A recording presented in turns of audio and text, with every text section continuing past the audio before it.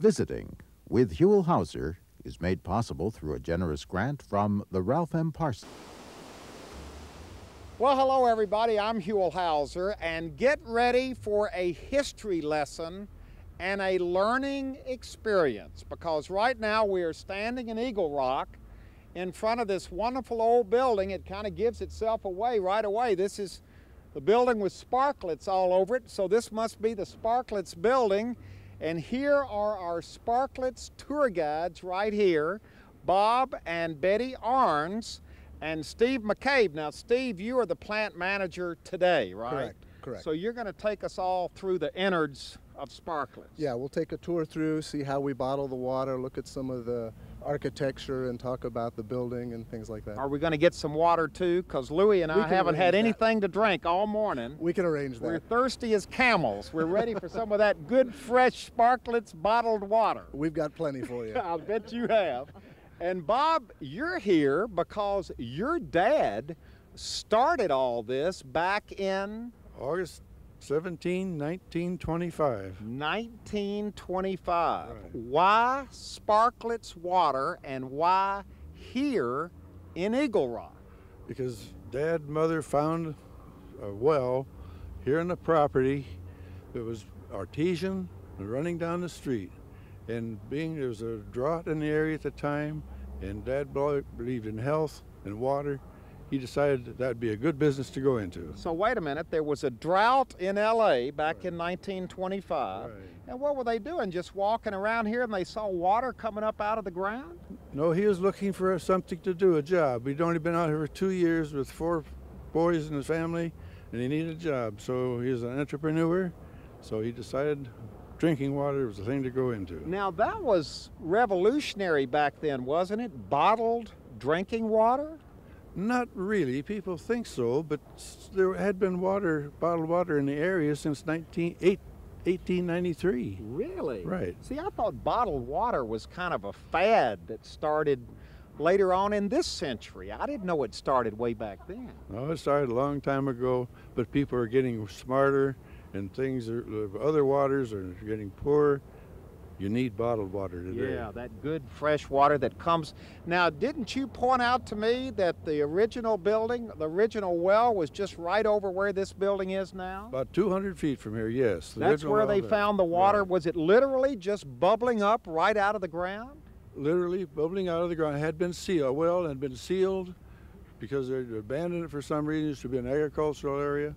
But it burst through the ceiling and was running down the street when Dad found it. Now, how did he know it was good water, and how did he know there was enough water there to make a business out of it? He checked into it, and he with Smith Emery Company on analysis and found it was excellent water. Mm-hmm. And we're still using the same water all these years later. It hadn't slowed down a bit. You're not worried that some morning you're going to show up and the well's going to have run dry? How do we know there's enough water down there? You got a lot of employees depending on you, Steve. Yeah, we over the whole time that Sparkletts has been bottling and all of the geologic changes that have happened in Southern California, we've never had the wells go dry or run out. It's a great source underneath us here that we've been tapped into, and we've just been able to take advantage of that and use it. So Eagle Rock has a lot of water rummaging around down in here. In this area right here, yes. Mm-hmm. So you're you sending pipes out to get some from other places? No, all of our wells are on site. We have deep wells right on site here. In the history, they've tried drilling wells on the other side of Lincoln Avenue here, and there's no water to be found on that side, so it's all on this right side. Here. And so that's where we've drilled the wells over time. Well, your dad knew what he was doing, and this is a wonderful building here. What was the idea of this sort of architecture? It looks like something you'd find in the Middle East. Well, he figured this is sort of the oasis of the desert. Water and the oasis in the desert is very needed. So is this one of the original buildings? This was built in 1929. Wow. It's great. I bet you get a lot of comments on it. Oh, yes, we do. I had a lot of tours come through here. We're on a tour route for the city of Los Angeles for historic buildings and things like that. So we get people coming through regularly to tour and look at the architecture. Well, you know, we love historic buildings, and we love historic water even more. So let's go in and take a look. We're going to take the $5 tour. Okay. Hopefully for less than that, because we're PBS. We're cutting corners here. We're going to go in and see what's going on inside the Sparkletts building. It's been here, the company's been here since 1925, Right. when it was founded by your dad. This building has been here since 1929. That is correct. I'm getting my facts right. Come on, let's go inside. Well, before we start the main part of the tour, Steve has brought us into the cafeteria here to kind of the Sparkletts. Is this your shrine right here, Steve? Yes, this is our memorabilia closet. You have a little bit of everything here. Yeah, over time, all the things that the plant has done here in this plant and the company has done, from service pins and... Look at these great old pictures of, well, those are the old trucks out front. Those are, boy, that goes back to the 20s at least. At least. And here, this next one, this is my favorite. There is the building that we're in right now, and look, there's nothing around here. When that was built, you were out in the middle of the country. I don't think I was here when that was built. You were out in the middle of the country. It's just, there wasn't a whole lot around here in those days. Just a lot of fresh, good water. And it's very small homes. And here are two fellows. Fellas, how long have you all worked for Sparkletts? I worked for Sparkletts for 38 years. I was here 41 years. So you all know what you're talking about. A little bit. We're standing in front of the memorabilia closet here, as Steve calls it. Let's talk about some of the stuff in here. I'm looking right now at this old bottle right here. Now this looks like an old one. It is. That's a very old Shasta bottle. That was developed long before I ever joined the organization. See, one of the original ones Yes. up there in the corner with the guard on the And glass. these decanters are probably one of the first bottles that I can recall. Now wait a minute, this is Shasta. What happened to Sparkletts? That's the. Can you explain that one, Robert? Yes, Shasta had the carbonated water business in this whole city. We decided to go into this business also. So we brought ours out with a 10-cent deposit on it. And we took over the siphon bottle business, in which later years we changed into the carbonated bottles and did away with this here because using this you lost too much of your gas. And look up here. These are soft drinks up That's here. right. Can I grab one of these? This looks like Well, that was a sugar-free. That's the Starlet. Scarlet These came out. root beer. That's right. We had several, well, all of our products at that time, we went into the sugar-free formula. But this was, I believe this was originated somewhere in the mid-50s. So you all tried out, Full line of here's a everything. Starlet Orange, Yeah. Sparkita root beer. The Sparkita, all of the Sparkita problems, the Sparkita Up, we had Sparkita Root Beer, Sparkita Orange, there were 6 different flavors. And that was, Sparkletts was producing that when I joined the organization. Matter of fact, when I signed up in February of '47, I applied for a beverage route, and there was none available. So I accepted the position as a direct salesman. But this was a big product, and in those days we sold this specifically to markets. Then in Wait a minute, this is the water though, Sparkletts spring water. yes, it was all of our beverages was made with our spring water. So even the soft drinks were made with the water from here. That's right. But you went out of the soft drink business by the end of the 50s. I would say so. That's probably about right. I just wonder if any of this is still any good. It's hard to say, but I would rather suspect that it's Too hard. Sir? Don't shake it too hard. I would suspect it still has some of There's its still original some bubbles flavor. in there. Yes, Look at there is. that. Yes, there is. This is kind of like a fine old bottle of wine. It is. I bet if we open this thing up on a special occasion, Yes, I think that we could all get very merry on that. No question about it. well, this is great. This must bring back a lot of memories for you just looking at all this old stuff. It certainly does. The half-gallon bottle, the green bottle, was introduced in about 1949 or 50. That's right. Oh, look at this one. I'm going to let you hold this one. That was a big success. That was in this piece here, Uh-huh. package 6 to it. Exactly. And it would have that kind of a handle to it? Yes. You got No. these separately. Uh-huh. Yeah. Boy, this is great. It was a very novel idea at the time, and we made quite a splash when we first introduced this to the Los Angeles area. What we tried to do was to give a bottle away free to every other person on the street, and our representatives would go down the street to every other house and just leave a bottle on the front porch. Who was your competition back then? Well, we had Arrowhead, of course, and You can see Arrowhead in these hallowed halls. You afraid the glass isn't going to crack behind us? that's true. Get your mouth washed out with soap afterwards. But we felt that we had the product, we knew we had the product, and we knew what we were doing, and we had the guys to do it. So Yeah. we had a very successful operation. We all enjoyed ourselves very much. Very much. So- Great company to work for. It was always had kind of a family feel to Very it. definitely, because there are 3 families that originally started the thing, and the Arns and the Bollingers continued on for a number of years. So everybody who worked here kind of knew each other, stayed here a long time. Bob probably knew your dad very well. He was a very hands-on kind of a guy. Very definitely. In fact, we had at one time more Smiths working here, and we did oranges. Really? All one family, too. Really? Right. When folks joined Sparkletts, they made a career decision, and most of them made this their only career decision. Wow. We used to, on our retail routes, we knew that after 10 or 15 years that bottle was going to get heavy. And then we'd have to meet with our people and say, well, maybe you should give thought to another career decision. Transferring either into production perhaps, or transferring into an accounting, some other position within the company. And many of them did.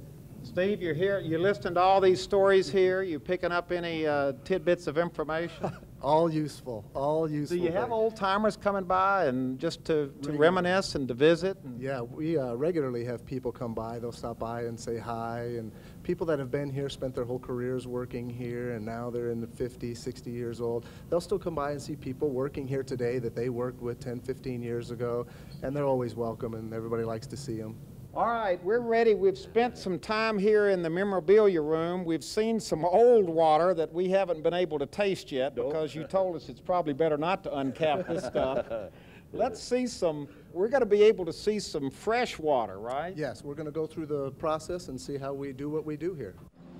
Okay, Steve, we have broken off from our tour group because it was getting a little unwieldy there. You have brought us into, this is literally ground zero right here. Yes, this is the water processing area. This is where it happens for us here in the water processing area. Our well water comes all the way over here from across the street where we talked about the wells. It comes up here. From here, we go through a reverse osmosis system. And what that does basically is it takes all of the minerals out of the water, takes it all the way down to just water molecules. At that point, it's purified water. So wait a minute, these machines are filled, these pumps are filled with water that's coming directly from the wells. Yes, right from the wells. But why would you want to strip the stuff out of it that makes it special, makes it what it is? It is the minerals in water that give it its flavor. But what we did as an organization is they made the decision as we were growing. They said, how are we going to maintain our consistency from population base to population, city to city? So what they did is they developed or continue to apply the RO technologies, take the minerals out, and then we remineralize the water with a recipe that the company has established. Wait a minute, you have a water recipe? That's what we call it. That's what we call it, our recipe. Now where is that happening? That's in our mineral room. After we take the minerals out of the water, we want to put back certain minerals because we want a certain flavor to the water. So these big vats here are being remineralized. Correct. This is the remineralization. and we have it mixed up, food grade minerals that we receive, and we mix up a concentrate, and then we enter that back into the water. We introduce that back in. How secret is the Sparkletts water recipe? Well, the Colonel has nothing on us. Really? Guard it carefully. It's a pretty well guarded recipe for what we do. We do have printouts that talk about what's in the water because we have to report that to the regulatory agencies. So all of your Sparkletts water isn't coming from this one location. It's coming from other locations. That's why you're saying you had to have a consistency from place to place. Right, as Sparkletts has grown from this plant here in 1929, as the company has grown, we have plants in the Bay Area, we have plants in the San Diego area, and as customers will move from one location to another and they're used to our products. They want that same recipe. Exactly. All right, let's go on down here because I know there's more just around the corner. More machines. Yes, this is our ozonation area. Wait a minute, your what? Ozonation area. Ozonation area. Yes, it's a requirement of the food industry that we protect the consumer, and this is what we use for sanitation in the bottled water industry is ozone. We inject that into the water, and it sanitizes the process. I'm going to take your word for that. That sounds a little technical for me, but you're meeting all standards. All standards. All the water standards are being met here. Yes. And I'm looking over here. These are the empty bottles that are coming by. Right, these are the bottles that are coming back from our customers. Stay up with it. Yeah. These come back from our customers and they go into our process to get washed and sanitized before we refill them. Yeah, look at all the soap down here. You're doing a good job of washing them. That's for chain lube and on the crates. Oh, okay, and everybody sends their bottles back in.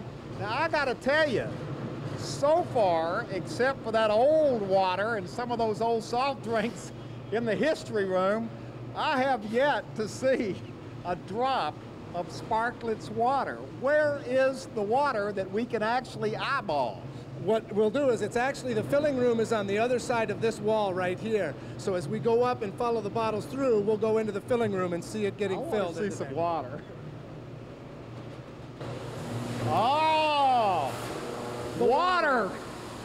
Now this is called This is the filling room where we actually fill the 5-gallon bottles. So there's the water right there. That's the finished product after it's remineralized and ozonated right into the sanitized containers. Wow. And how much water comes through here? How much volume are we talking about? We do about 3,350 bottles an hour, about 45,000 bottles a day. 45,000 5-gallon bottles a day from this plant alone. Yes, yes. Boy, it's loud in here. Why is it so loud? It's got to do with the equipment and the way that it's designed and the way that it operates. So it's a pretty simple process. The clean bottles that have been washed back here just come through the line. These tubes shoot it full of water. Yes. And it goes right outside to be loaded on the truck. Right, it gets palletized right outside, and then we put it right onto the trucks as it goes out to the branches to take it to the customer. Oh my gosh, look. This is a beehive activity out here. This is a busy place down at this end of the yard. This is where everything comes together down here at this end. So it's all automated. It just loads right onto the trucks. Look, we got the trucks right out here ready to roll. Yeah, we receive the empties here. They go through the process, and the fulls come out down here, and then we take them and put them right onto our inner branch trucks or onto our route trucks. You know, really, this is a pretty simple process, isn't it? It is. Over time, they've developed it and honed it and refined it. Very efficient, very lean. It probably used to be a lot more labor intensive back in the early days. Oh yeah, like the depalletizing. We have some technologies employed here that before they used to do it all by hand. These are now polycarbonate bottles. These bottles, when they were glass, weighed about 40 pounds each, empty. So you were talking a heavy bottle, all those. Wait a minute, these bottles weighed 40 pounds empty. The glass bottles did. That's wow. The people that did this in days gone by, they were working son of a guns. Boy, this is something out here. It's a busy place. In the afternoons when we come back with all the route trucks after delivering to our customers, we have about 6 or 8 fork trucks doing a choreographed dance down here. Well, look, you've got 1, 2, 3 right here. They're all experienced drivers, and they just do a nice dance all day, all shift. Loading up these trucks. 45,000 bottles a day. Now, wait a minute. I spot some Sparkletts water over here. I want to get a glass of water. Well, that's what this is for. Here, over here. Give me a little bit of... Here, you get some too. Oh boy, it's that Sparkletts recipe. Always the same. Now, Steve, after drinking some of that water, I think we need to come in the Quality Assurance Laboratory. Uh-oh, you're running some tests in here. Yes. Now, what are we testing today? I'm measuring the fluoride to make sure the level of fluoride is as we specify in the quality assurance. Part of the recipe. Yes. Now, do you always, do you check the water every day to make sure it's up to standards? We do the test every day on every product. At the beginning of the process or at the end of the process? At the beginning of the process and in the process, Also, step all the by way step, through all it. the way through it. Because we've learned about the remineralization. True. And the, what's the other one? Ozonation. Ozonization. Ozonation. And We, here are all your test tubes here. yes. And what is this? This isn't water, is it? No, it's is not. This is That isn't going to pass the test right there. This is one of the media we use for testing the purity of the water. It will tell us whether we need to turn off the valve, turn on the valve on the line. So you're constantly checking it. Yes. And be honest now. I mean, I know you work for the company and all that, but this water. Stand over there, Steve. This water is good, clean water, isn't it? Yes. I test the product every day on the process myself, and I do drink it since 9 years I've been with the company every day. You drink it every day? Yes. Well, that's good enough for me. This is a state-certified laboratory that we have here at the Sparkletts plant. And Hung Lee is our food scientist. He's eminently qualified to do all these things for us here. Now, what if you found something in the water that wasn't right? You pick up the red telephone and give him a call? Yes. You shut him down? You know right away. Yes, I think according to the procedure, he had to shut down the operation if he sees something negative on the... We actually have about 3 dozen checks that we do every hour throughout the process. Being ISO 9000 certified, everything that we do has to meet a certain criteria, and if it doesn't, that's when we put the stop button on and make sure that we get things balanced and corrected. Now, if somebody snuck a bottle of Arrowhead water in here and put it in one of your test tubes, would you know that something was up? Yes, we know. You could tell right away. Right. Just a simple test, we call the conductivity test, we can tell right away. So it really is completely different. Arrowhead, Sparkletts, all of these brands that we see on the shelves, each one of them really, when they're tested, not just to the taste, but when they're tested, is totally different. Yes, it's that we were talking about the minerals in water that give it its flavor. They also give it its character that we can test for scientifically, and each one has a different profile of minerals in the water. Wow. Okay, we're ending up out here in the parking lot out here. What are we ending up looking at, Steve? We're going to take a look at the old antique route truck and the latest electric route truck. Oh my gosh, this goes way back, doesn't it? Yes, this is one of those early trucks. Now, how do you use this thing? Does it still run? It still runs. We had it refurbished, rebuilt. We don't use it on routes anymore. Yeah. It's just for when Probably we in parades or something. Yes, don't you? exactly. Sparkletts for the discriminating. California's finest drinking water, pure artesian water. Phone Albany 1171. Now the old timers will remember when the phones were like that, won't they? They sure will. All right, and we got over here. Was it painted orange and green like that? Yes, it was. Boy, that would catch your eye, wouldn't it? Sure does. And over here is the new Sparkletts. What is this? This is an electric route truck. This is a joint venture with a number of partners that have gone into it in environmental awareness and conservation, going away from fuels to electricity. And this actually runs a route. We've run a route in the Covina area with this truck. So you've got an electric truck, state-of-the-art down there, and the old truck right here. And come on, everybody, we're going to get a shot here. Come on, everybody, get in the shot. And here's the water over here in the tanks, right? Right, that's the water where as it comes in from the well. Exactly. Wow. And all the processing that we went through on that end. This is great. Everybody, come on in. Boy, this has been a great day. We sure enjoyed Your it. dad knew what he was doing when he started all this, didn't he? He was pretty right. Yeah, boy. He was always looking ahead. Boy, this is great. And they're still looking ahead today with the gas, with the electric-powered trucks. The folks that took over after Jack and I retired are doing one heck of a fine job. Great. And we certainly appreciate it. Well, the Sparkletts tradition continues. It's been right here in Eagle Rock since 1925. That is right. And I just drank some of that water just a minute ago. It's still just as good as it ever was. That's why I'm 80 years old and still going. Oh, you attribute it all to Sparkletts water. All Sparkletts good drinking water. All right, thank you all very much. Part of the Sparkletts family over here. We've had a great day. Thank you. It's been our Thank you pleasure. very much. Thank you. This has been a wonderful day here in Eagle Rock, touring the Sparkletts facility, which is alive and well and still going.